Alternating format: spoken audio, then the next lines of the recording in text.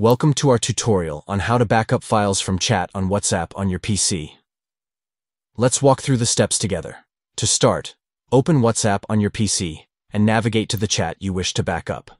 Once you've located the chat, proceed to the next step. Click on the three-dot menu icon at the top of the chat window. This will open up a menu with various options for managing your chat. Select More from the menu options, and then choose Export Chat. This step will initiate the process of exporting your chat data for backup. Choose the Files option when prompted. Selecting this option will ensure that all files within the chat are included in the backup. Now, it's time to specify the location on your PC where you want to save the backup file. Choose a secure and easily accessible location for your backup file. By following these simple steps, you can effectively backup files from your WhatsApp chat on your PC, ensuring that your important data is backed up and safeguarded for future reference.